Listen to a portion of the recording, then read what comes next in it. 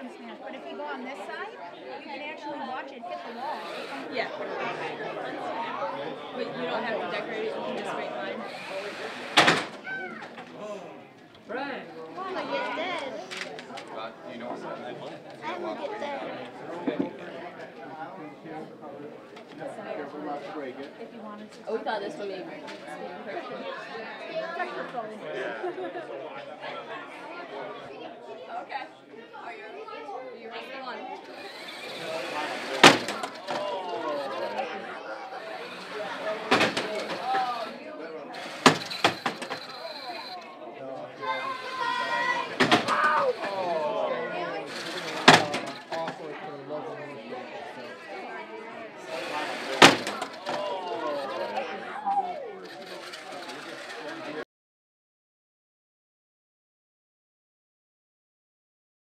It is an unbelted egg demonstration where essentially 2 eggs are placed in carts that run down a track.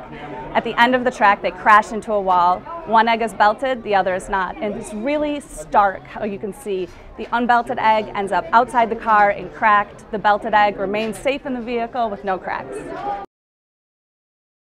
The message is very serious. Seatbelt use is the #1 thing you can do to protect yourself in a vehicle crash.